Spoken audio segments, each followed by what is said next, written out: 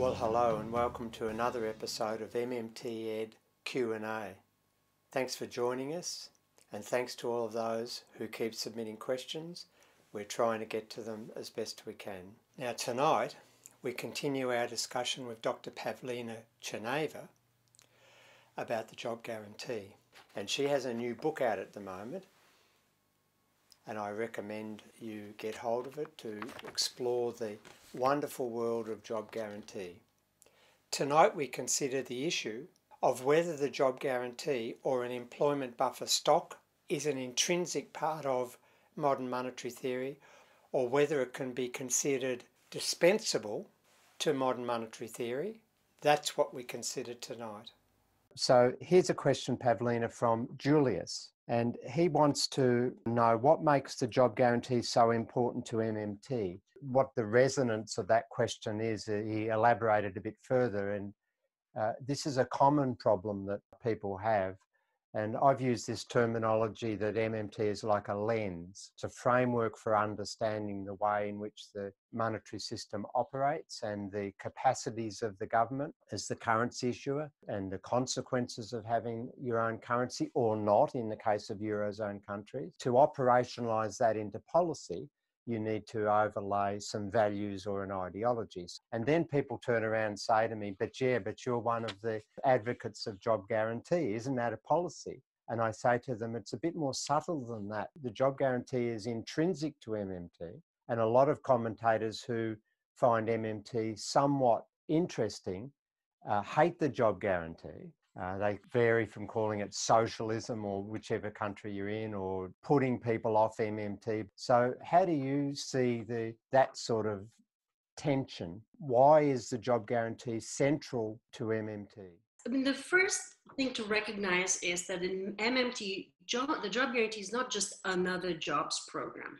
Yeah. It's not just a job creation program. There have been many people propose job creation programs. The job guarantee actually is a macroeconomic condition.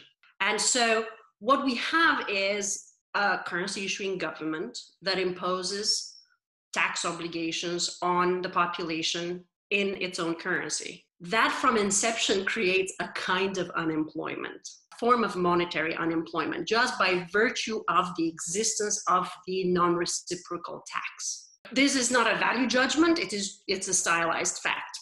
And, Keynes also talked about monetary unemployment. There are many aspects to the analysis of monetary unemployment, and MMT adds the component of that monetary phenomenon that originates from the state. And so if the state actually creates unemployment through this tax function, then the state is then responsible for resolving it if it so chooses. Of course, it doesn't choose to do so, but what is often neglected is that the state is responsible for unemployment anyway, nonetheless. That the state has to first do counter-cyclical stabilization for the business cycle. It has to deal with the fallout of unemployment. It provides the income support and needs to deal with the social costs of unemployment. It is inescapable. The unemployment problem that has been created through the monetary system in one way or another must be addressed. And it is being addressed in a very inferior way under the current model, which is a model of neglect, waste, destitution, and on and on. The job guarantee is this policy proposal that, well, first, it's the straightest distance between 2 points. If you've created unemployment, then you can remedy it by providing jobs.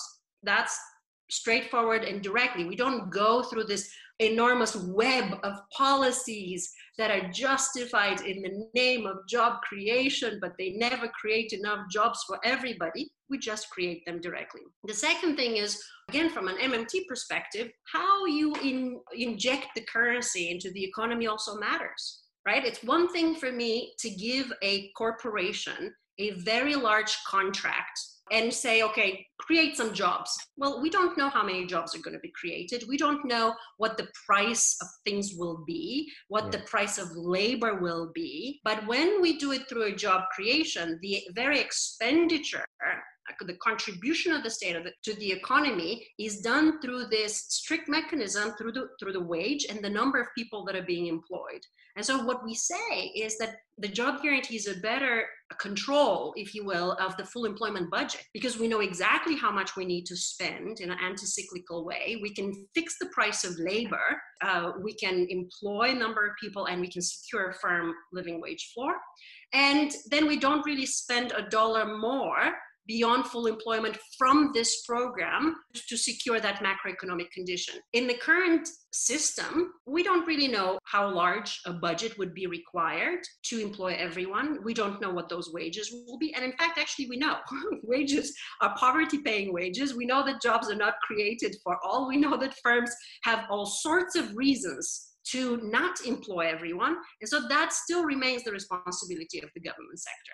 So I would say you're quite right. There are deep inherent macroeconomic reasons that cannot be escaped. The responsibility of the state cannot be escaped. And there are just simply a superior ways of dealing with unemployment, and the job guarantee is one. Yeah, I think of it in terms of, no economist disputes the idea that we should have an economy that's efficient. And at a macroeconomic level, what that means is that all resources are being used. It's totally inefficient to have mass unemployment. Often that's abstracted from by microeconomists who worry about whether your trains run on time or whether some utility is being provided at lowest cost, and they forget the massive inefficiencies of mass unemployment. Whether you like it or not, there's only one way you can have efficiency with labour, and that's full employment. In that sense, it's intrinsic to a framework, in my view. Yeah.